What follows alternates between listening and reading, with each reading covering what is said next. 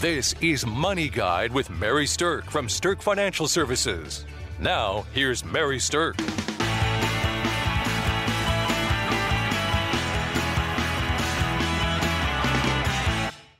Hello all, I'm Mary Sterk, CEO and founder of Sterk Financial, and I wanted to share some information with you today about a new law that was passed, which is called the Secure Act 2.0.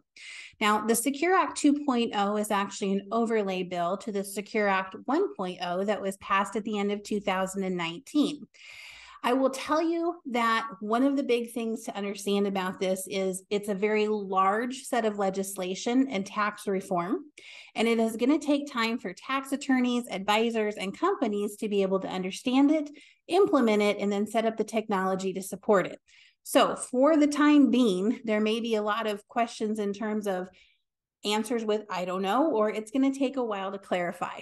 But because this is something that affects most people at some point in their life, I want to at least get some preliminary information out to you so you understand what you need to know at this point in time.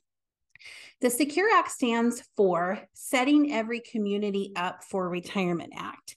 Secure Act 1.0 basically had Congress say, hey, if somebody passes away and they leave an IRA to the next generation, we want to accelerate our taxes out of that. So what they did is they compressed the time frame, and if you inherit an IRA now, you only have 10 years instead of a lifetime to take that money out.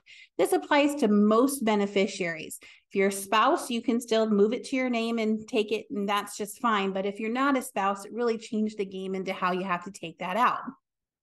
One of the things that just recently happened is that they clarified the tax rules on this. So again, we have a law that was passed in 2019 with IRS clarification of how we have to implement this in 2023. So you can see what I mean in terms of it may take a while to get full information on this. But the clarification, if you are somebody that has a beneficiary IRA, or you think you will be, is this. If the original account owner of the IRA was already taking a required minimum distribution, you have to also each year and have the account fully liquidated by the end of 10 years. If they were not taking a distribution, or if it was a Roth IRA that didn't require a distribution, you don't have to take anything out annually, but it does still have to be out by the end of 10 years. So that clarification piece is something that's important to understand that literally just came out, and you have to be aware of it. If we missed RMDs and they were supposed to be taken out in 20, 21, or 22, then we don't have any issues because there's a grace period and the IRS is not going to charge any penalties due to the fact the clarification just came out. But now let's go to Secure Act 2.0, and let's talk a little bit about how that changes the game for everybody. The biggest thing that I think is important to understand right away early in the year is that they did change the age for people to start taking a required minimum distribution. It previously was age 72, and in 2023 has now moved to age 73. Now, over the next 10 years, it's probably going to move up to 75. That's part of the bill, but that's going to take a while to get implemented. But as of this year, it's age 73. So I think that's a good thing. One more year to continue saving your money, deferring taxes on it, maybe some extra time to do some strategic things like Roth conversions for another year if it's appropriate before your required minimum distribution turns on. Now, as I said, if you're younger, this is going to ratchet up over the next 10 years to age 75. So again, there's some room for strategy in there, thinking about what you can do over that time frame for additional tax planning that may help impact you or your beneficiaries. Another thing that they changed in this that I'm a big fan of is they changed the tax penalty. It used to be that if you missed your required minimum distribution, the tax penalty was 50%. That was something you heard right, 50. So if you were supposed to take out $30,000 and you missed it, your penalty was $15,000. Well, what they have done is they've changed that to a 25% penalty. And if you fix the required minimum distribution in a timely manner, they're going to be nice enough to drop it down to 10%. The moral of the story, though, is don't miss your required minimum distributions. Another provision of this law, which again is going to take some time to implement, is that 401k plans are going to have the option now to have the employer match come out as Roth dollars, which, if you follow all the rules, could be tax-free when you're in your retirement. That has never been that way before, and that's a big deal for people to help save tax-free money for the future. In addition to that, simple plans and SEP plans have never been allowed to be Roths before, but now they're going to be something where we can have that be allowable. You can choose to have them be pre-tax, or you can choose them to be Roth.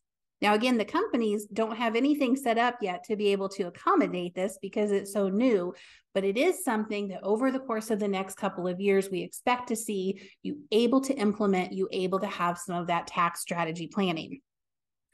One of the things that the law also changed were significant changes to catch-up contributions. So if you're over the age of 50 and you're saving for retirement, then there are going to be additional amounts that you can put in. There's some kind of interesting and different calculations to determine how much you can do. So that's something you'll want to have a one-on-one conversation with your advisor with. But good to know you can actually save more money on a tax-favored basis. Another issue that is out there now is something called a rollover 529. So one of the downsides to 529s has really been that if your child doesn't go to school, your child doesn't use it, nobody else in your family is going to use that money, it's kind of hard to take advantage of the tax rules inside of it. Well, now you're going to be able to have the beneficiary of the 529 do some type of rollover to a Roth-like type of program. There are huge limitations on this, though. The person has to have been the beneficiary for at least 15 years, and you would have had to follow contribution limits during the time you were saving for it. So there's a lot of limitations to this, but it does give us a unique opportunity, again, to work with money on a tax-favored basis coming out of 529 plans that might not get used for education.